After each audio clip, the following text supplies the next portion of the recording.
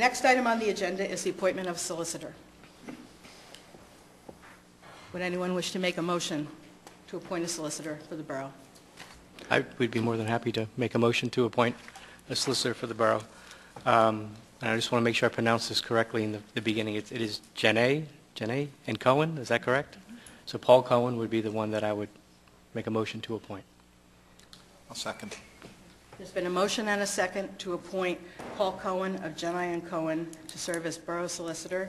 And can we amend the motion regarding acceptance of the fee schedule as noted in his letter dated December 17th, 2009?